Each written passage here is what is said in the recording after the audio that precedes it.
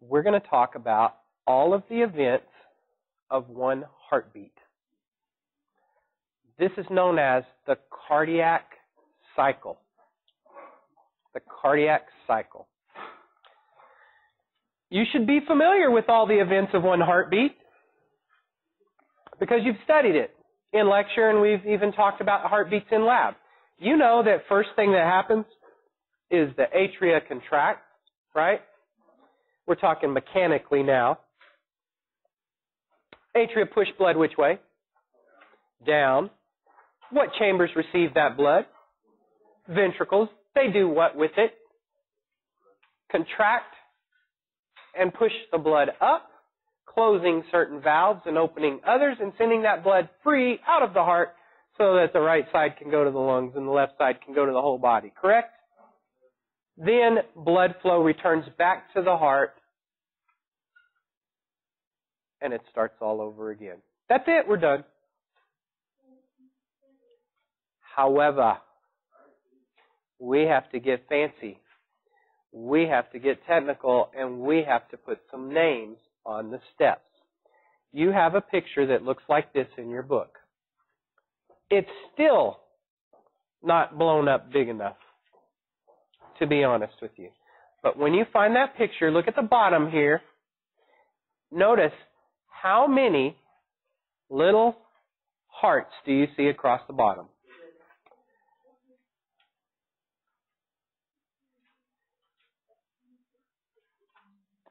Notice what are they calling this first heart?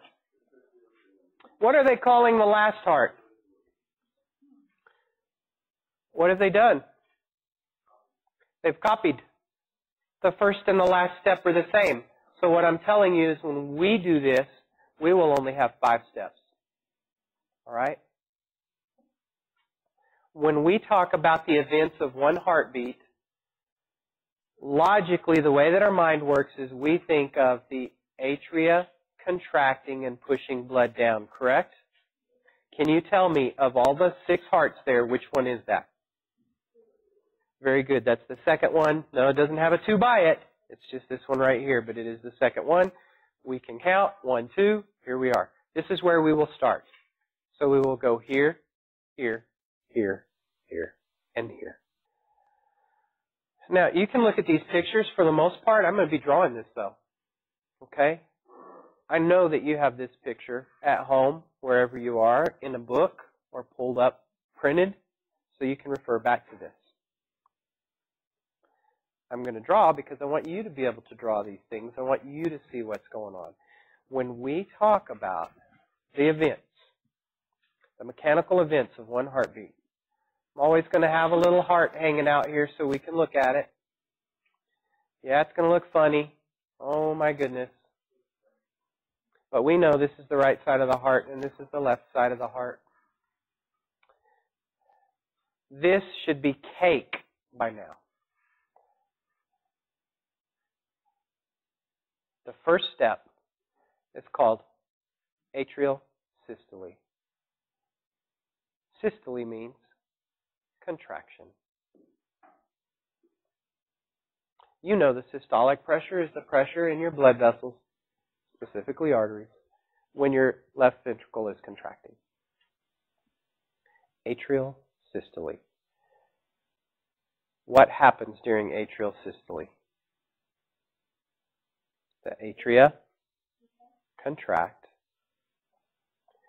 The ventricles must be relaxed. Blood is moving which way? That's the way blood is moving. It is moving down into the ventricle. You can say that a lot of ways. What this step is doing is it's filling up the ventricles, right? Now tell me, is there a valve right here? Is there a corresponding valve on this one over here? What do we collectively call those valves? Good. Now you can abbreviate. We call those AV valves. And when the atria is in contraction and pushing blood down, these valves are in what position? Open or closed? These AV valves are open. Here's our little pulmonary trunk. Here's our little pulmonary semilunar valve. When blood is moving down into the ventricle, tell me about this pulmonary semilunar right here. It better be closed. Very good. It better be closed. Here's the heart muscle. So the semilunars are closed. For every single step of this cardiac cycle, one heartbeat, the mechanical events, we will always talk about these 5 structures. The atria, the ventricles, the blood, the AV valves, and the semilunar valves. For every step. First step was called atrial systole. See, all we're doing is we're getting a little fancy and detailed, putting a specific name on it, using fancy terminology to describe the very beginnings of a heartbeat, where the atria contract and push blood down. AV valves are open, semilunar valves are closed. Atria contracting, the ventricles better be relaxed. Step 2. Step 2 is called isovolumetric ventricular, either contraction or systole. It's your choice. I'm okay with both. You can see that our book uses contraction. So I've tended to start using contraction just to go with that. We really could say systole there because systole means contraction. So just based on the name, you guys tell me, based on the name, what's contracting? The ventricle. So let's not go too far yet. Let's stay with me. Okay? What's contracting? The ventricle. So look here. Ventricle's contracting. Which way is the blood going? It's going up. It wants to go there. But when it's going up, it also goes up here, right? What does that do to this valve, that blood going up? It closes that valve. What's that valve's name? AV valves. So the AV valves are closed. This is the step that closes them. What is the ventricle doing? It is absolutely positively contracting. What are the atria doing? They are relaxing. By the way, what's happening on the left side of the heart? Exactly correct, Stephanie. The exact same thing. What is blood doing? So check this out, guys. This phase is when the ventricle begins contraction and pushes blood up, but not yet out. It snaps that valve shut. It gets right to here, but it has not pressurized enough to pop that valve open. So at this brief moment, the semilunar is still shut or closed. Okay? Usually I say closed. I just chose to say shut there. It is closed. So, perfect, Reed. Blood is moving up, but not out of the ventricles. Right? It's being pressurized, but it's not moving out. Can we say that it is correct that all valves are closed? Yes. Is it also fair to say that both atria are relaxed and the ventricles are contracted, and that blood is not moving out of the heart? Right. So here's what happens. On this side, blood moves up here at the same time. It closes that off. Blood moves up here to the aortic semilunar valve that's behind the pulmonary semilunar, we know in reality. It gets to that valve, but not yet enough pressure to push it out. And then all of a sudden, the pressure exceeds the pressure in the tubes, and boom, it opens both of those valves. As soon as those valves open, we're no longer in step 2, we're now in step 3. So we have to change it. We like step 3. Step 3 is called ejection. That's it. So simple, one word. Tell me, what are the ventricles doing? They are still in contraction. This begins as soon as the semilunars open. It is this phase that opens them. Semilunars are opened. The ventricle contracting and pushing blood up began in the last step, and as soon as the valves open, we're now in step 3. Notice this is just a time thing, right? This is just as the pressure builds, then the valves pop open. And they've just chosen to label it like this. While the ventricle is contracting, the atria must be relaxing. Since this is called ejection, the blood is, yes. Oh, I like the way you said that. Moving out of what? Out of the ventricles. I didn't say you didn't, sir. Moving out of the ventricles. And describe for me, please, as blood is moving up here, what are our little AV valves doing? They are still closed. They remain closed. Do you see how I don't always do the 5 things in the same order? Right? We use our brains logically because we already know how the heart works. So when we start with the ejection, we say as blood's being pumped out of the semilunar valves, those are open. What's pushing it out? Ventricular contraction. When the ventricle's contracting, the atria better be relaxed, and the AV valves must be closed. Okay? And that's that. It's so cool. And then we're ready for step 4.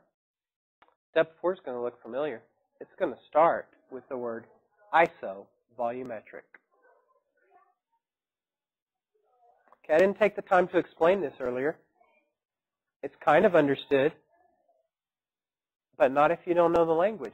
Volumetric refers to the amount of blood in a chamber, the volume of blood in the chamber. Iso always means equal. Very good. Equal, the same. So isovolumetric ventricular relaxation, you could throw the word diastole on there instead of relaxation. I usually don't, guys. I call this isovolumetric ventricular relaxation. Here's what it means. The ventricle is in, but that's tough, relaxation. Notice, the hardest part of this for each of you is naming it. Because we didn't learn it like that. We learned what happens in the heart, where it goes, what the flow is. You know that. You just have to put names on it now. When the ventricle is relaxed, blood is no longer being pushed out here, so this valve can snap shut, and this valve can snap shut. What are those valves called? Semilunars. This is the step that closes them. They are closed because the blood quit flowing out, because the ventricle was relaxed. So blood is not leaving the ventricle. Actually, in this step, no blood is flowing through the chambers, right? No blood is leaving. The AV valves are still closed as well. They remain closed. And yes, our atria are also relaxed. This is the step of total heart relaxation. All valves closed, no blood flowing. This is your 8 hours of sleep for your heart. Every second it gets a little one of these, where everything rests, where everything rests, where everything rests, where everything rests. Isovolumetric ventricular relaxation. Why? Because the blood that's in here, that's left in here, is just now sitting in here. The blood that exited is now out here and moving along its way, along its path, but these valves are shut. And these valves are shut. No fluid moving in or out of the ventricles. I guess it's time for step 5. Step 5 is called passive ventricular. And I hate the fact that they took the word passive off there. passive ventricular filling. That word passive is completely important to what's going on here. What does passive mean? Right. It means everything's relaxed in the heart. That means that both chambers are still relaxed. That means the heart is not doing work. But while these chambers are relaxed and while the heart's not doing work, don't we have these little things called blood vessels? Aren't they attached back to the heart? And isn't the body pushing blood back? Well, really, the heart pushed it out. It goes through the vessels. It goes from high to low. But it comes back to the heart, right? Now, because the heart has been at rest for a little brief microsecond, the blood that is in here, that is now in the atrium, builds up just a little pressure and pushes right through that valve. And blood now flows into the ventricles. The AV valves are opened in this step. And you bet those semiluters better still stay shut because we don't want the blood leaving those chambers, right? I saved this step for last because it's so important and I want it to stick. If I did it at first, it would create confusion. So we start where we know. We start with the atria contracting and pushing blood which way? Down. And what valves are open when we do that? AV valves are open. Notice how I said that. They're already open because this last step opens them. This last step, the pressure in the heart opens up that valve and blood moves right through there. Is the atria doing any pushing? No, it is completely relaxed. It's the pressure coming from the blood vessels, from the body. Or really, if we're on this side of the heart, from the lungs. On the other side. And it pushes that chamber open and blood moves down into the ventricle. This is passive. The ventricles, by the way, this is so fascinating, guys. 80% of ventricular filling is passive right here. Most of the ventricle filling up with blood is right here. What happens right after this? We start all over, the atria contract, and in atrial systole, I'll just write it here because it's starting all over again. The remaining 20% of the filling occurs. So most ventricular filling is passive, and then the atria just contract and top it off. I absolutely positively love to either ask questions about this or just flat out an essay question over the whole thing. You should own blood flow through the heart. If you own blood flow through the heart, you can also tell me what each chamber is doing and what each valve is doing and where the flow is going in each of these 5 steps. So this is a great, thorough question to see how well you put it all together. These are the mechanical events of a heartbeat. That's why we use words contract and relax and systole and diastole. Are there electrical events that lead to this? And what words do we associate with the electrical events? Depolarization and repolarization. Atrial depolarization leads to atrial systole.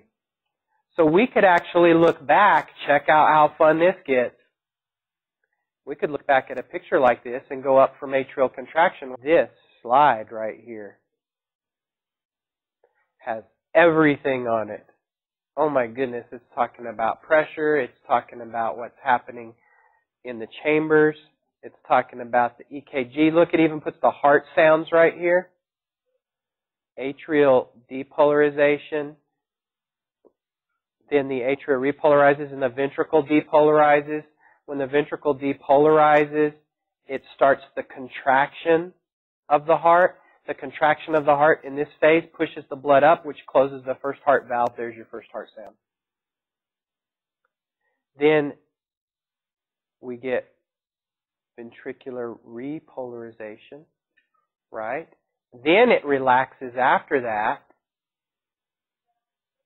and we get the closing. right at the beginning of the relaxation. It's really cool. Really, really cool. Pretty good picture. So here's showing us the electrical events. Here's showing us the mechanical events. Here's showing the pressure. And here's the heart sound. All on one nice cool thing. I love these pictures down here because they show you blood flow with the little chambers. And really, most of our focus is on the ventricles here.